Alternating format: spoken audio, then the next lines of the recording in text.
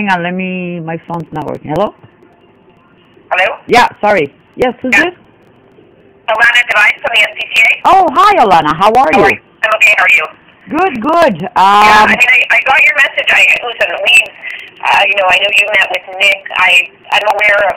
Well, originally when I met with... Some of the things that are going on, and basically, what I explained to the landlord, I in no way, shape, or form am a friend of Barbara's, neither am I representing, but at the time, he contacted us to find out if he could lock her out.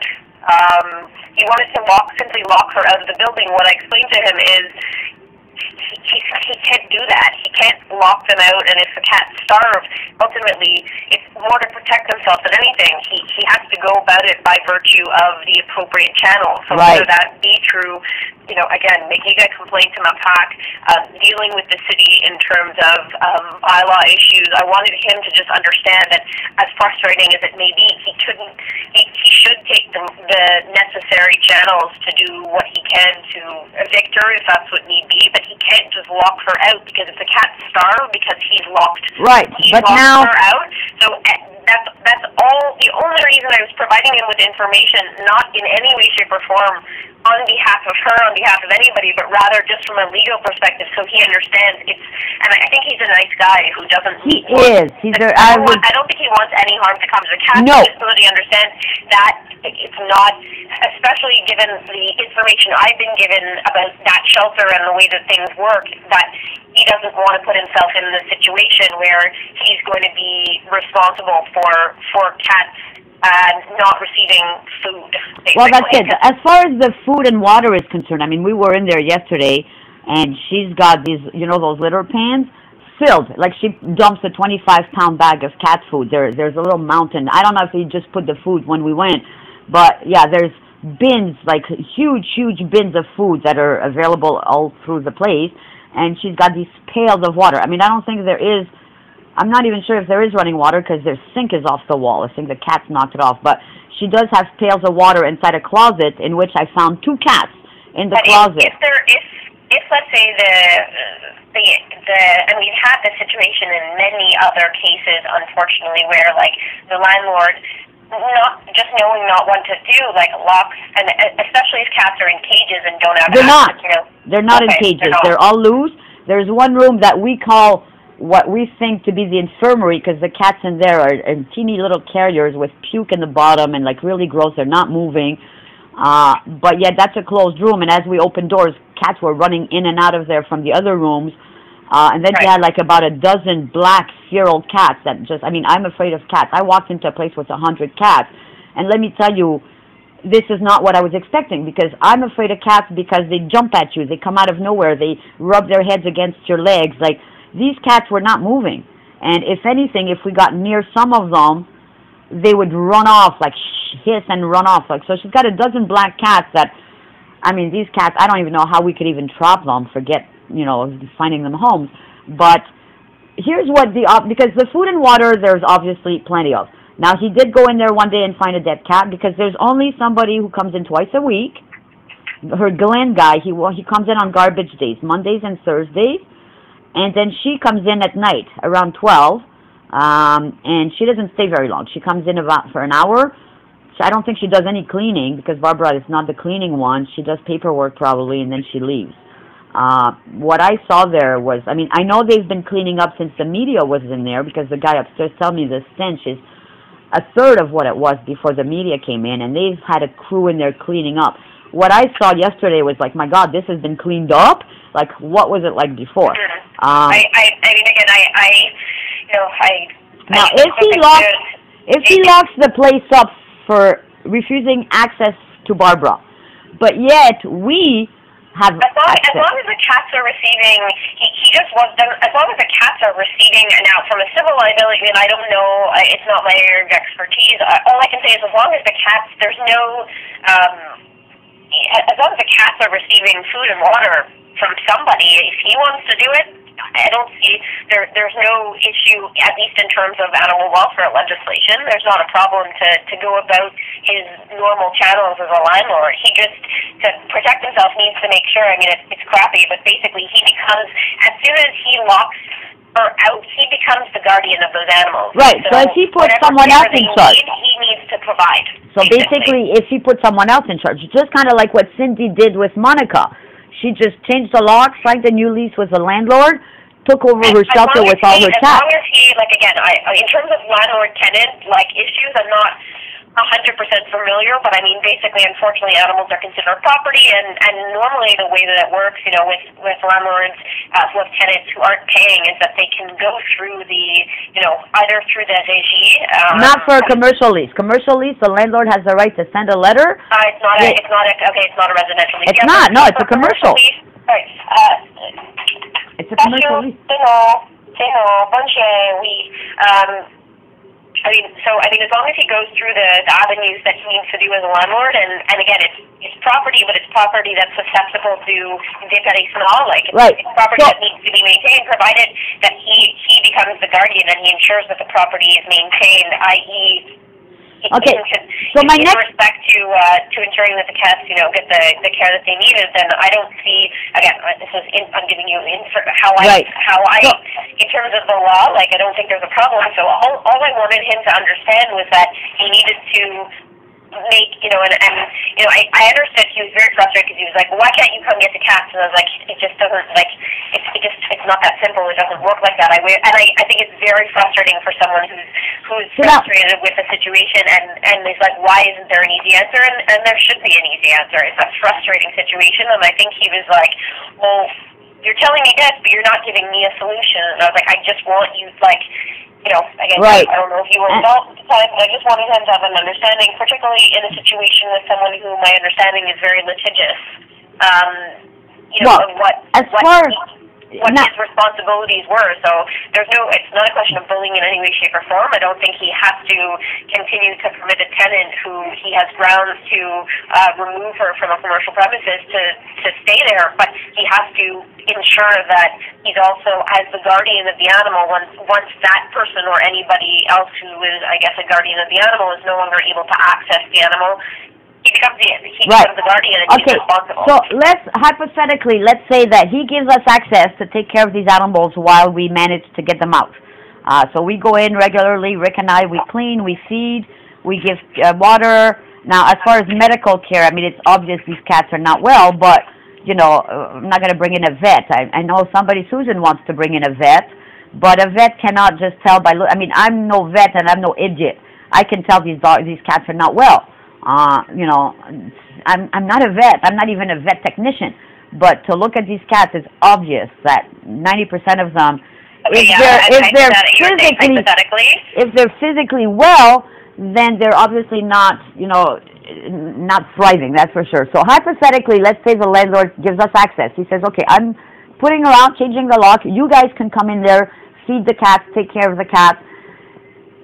Right. I mean, the problem is, in those situations, there is, unfortunately, in other provinces, there's a definition of an abandoned animal. So, for example, an animal that is on a property where the lease has expired or is left for 48 hours without a tenant. So, in this case, in a sense, if we were in another province, because the animals are technically in a property where the lease is expired, if she's no longer paying her rent and he's evicting her, technically from that moment forward, there would be a solution. But unfortunately, in Quebec, it's sort of a legal no man's land, because once he does that, what is his obligation then? Who owns the animals once he's... Well, that's it. He doesn't become the automatic owner of the animals. Right. It's not it's a legal no man's land. That's the problem. But as a rescue, I'm a rescuer. Even though I do dogs, I don't do cats. I'm a rescue. I'm a charitable organization registered.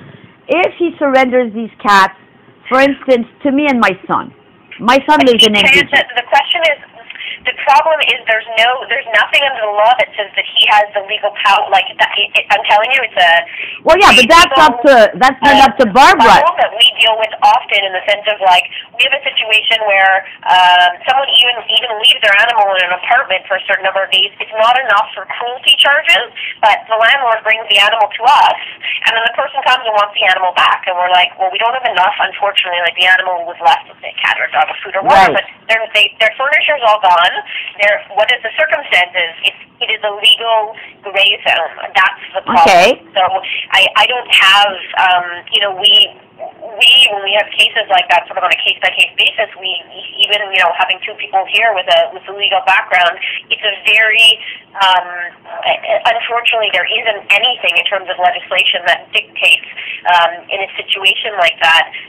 Like the law, unfortunately, has not considered what the circumstances are to determine, like, transfer of ownership or seizure. Again, yes, there could be a municipal seizure, but in this case, it's not the municipality. It's him exerting his rights as a landlord. So right. I don't have the answer for because you. The way surrender them to you, but the question is he the legal owner? Does he have the power to surrender them to you? And the answer is the law isn't clear. Right, but you might have to take an action. You might have to try and take an injunction. Okay, but see, the way the law works with commercial leases, because my son's had one once, the way it works is that if the landlord is not being paid, or whatever reason decides he wants to evict his tenant, he sends him a letter and says, okay, you got to be out, your lease is expired, you're not paying, whatever. The tenant doesn't do it. The landlord has the right to just come in, change the lock, keep all the furniture in there to sell, to recoup his rent, or if it's all garbage, he has the right to put it out on the sidewalk and let the person come and get it. Now, because we're talking about live animals, he would then be allowed to seize the animals and, for instance, sell them to recoup his lost money. If he gives them to us, he's then surrendering them, as though it was a desk that he doesn't want. It's an old desk. It doesn't look like much. I can't sell it here. I'm giving you the desk. Now I don't have the. I'd love to say I have a definite. I don't have. No, I'm telling you. I'm telling you that that's what the law is. That if it's an old desk. You've answered. You've answered your own question in the sense of right. But wait. Once there's somebody else involved in caring for the animals, and he's not putting himself in jeopardy. Right.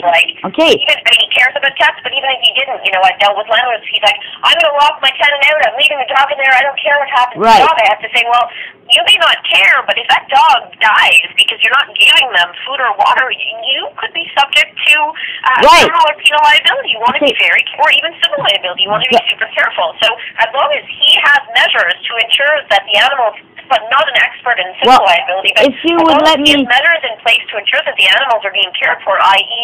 with yourself or anybody that you work with, the concerns that I was expressing to him that he should be worried about are no longer present. No, yes, they are, because if he surrenders these cats to us, I'm not keeping 100 feral cats.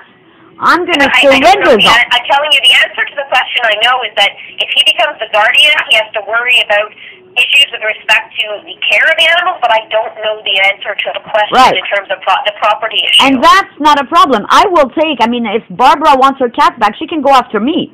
I will tell her the landlord gave me the cats, and go after me. Okay, so what's your... My question is, once they have been surrendered to us, they become our property. We don't want to keep them. We don't want to abandon them.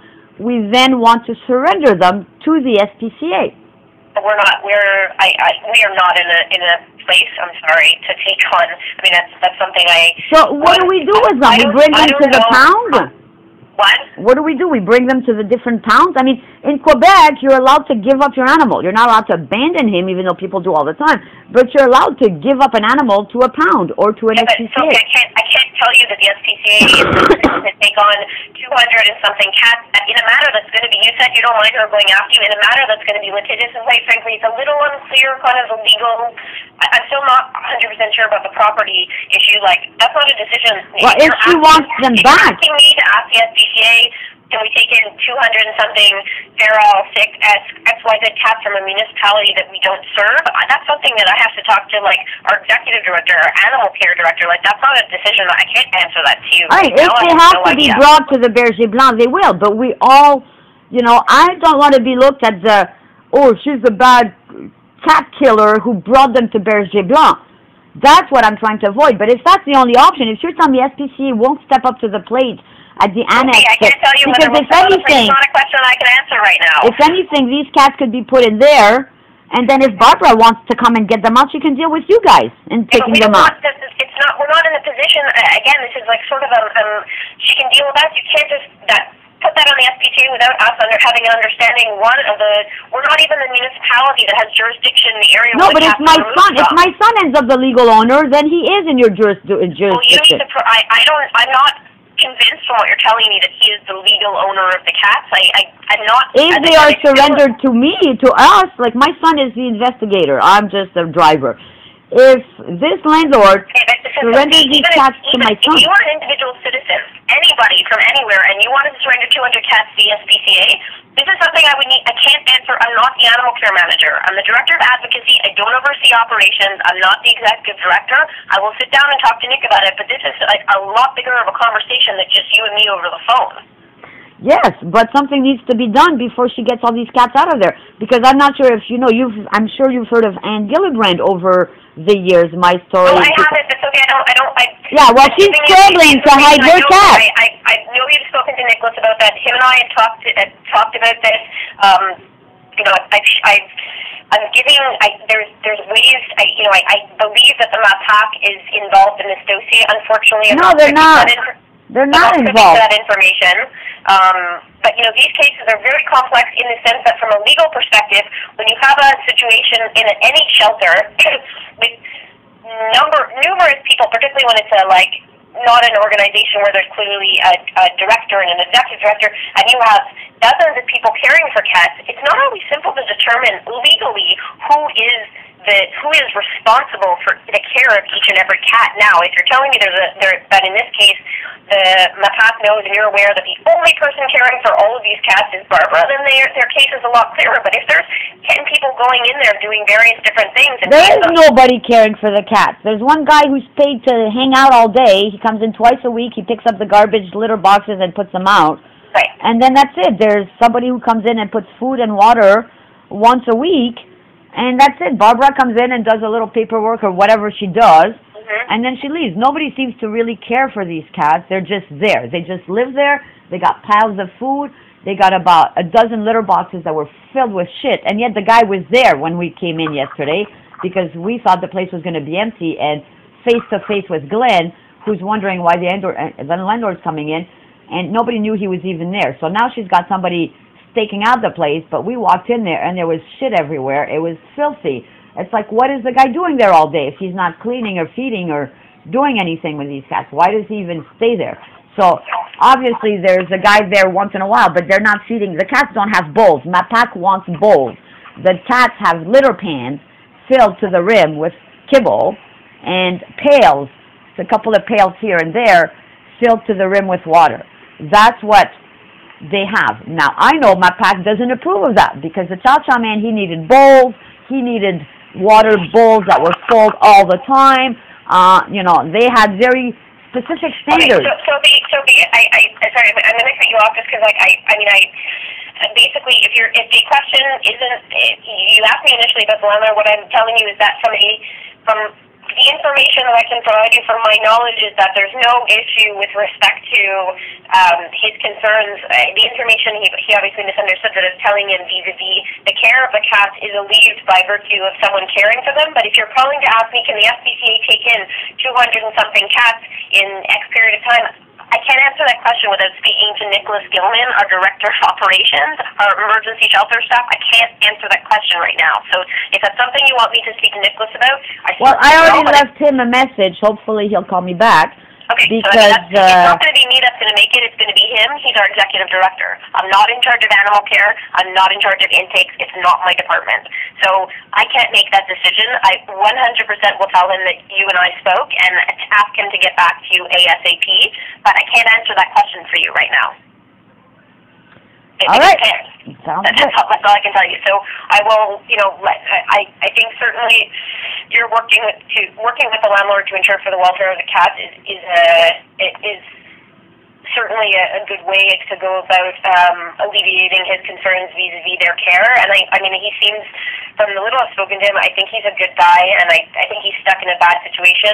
I've seen it before in other circumstances, and as I said, my understanding in terms of not landlord-tenant issues, once there is an eviction, or in this case, once there's a letter sent, is that from what I know, the issue of who is the legal owners of the animal, and what is the obligation in terms of, where do the animals have to be held somewhere for a certain number of days, that there is a municipal seizure, can the person reclaim them, what cost do they have to pay, how does that work?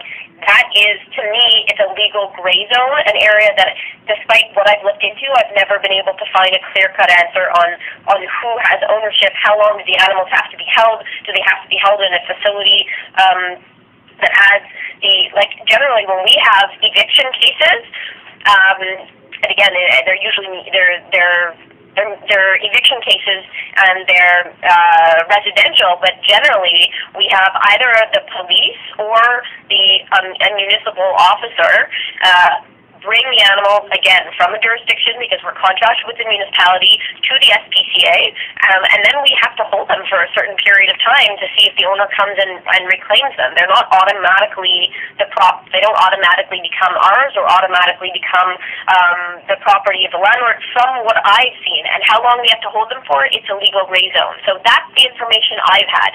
The information I've been able to determine. It's a situation we deal with often, and it's always frustrating because on a case-by-case basis, I can never find a clear legal answer. And to me, we need to have what we have in every other province, which is an issue dealing with what is an abandoned animal, including the definition of an animal in a dwelling where the lease has been terminated, or is terminated, or the person's been evicted.